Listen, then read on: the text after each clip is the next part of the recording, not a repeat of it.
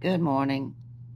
Today's devotional is entitled No Plan B, and it's from Psalm 62, verse 7. My victory and honor come from God alone. He is my refuge, a rock where no enemy can reach me. When applying to colleges, students are invariably advised to have, in addition to their first choice, the place they really want to end up. A fallback school, a plan B. It's less than ideal, but virtually guaranteed to work.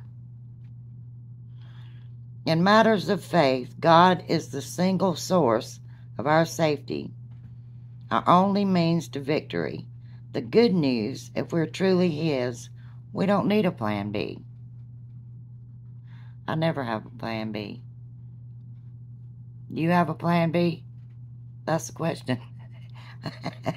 Okay, what is your plan B? Y'all have a great day.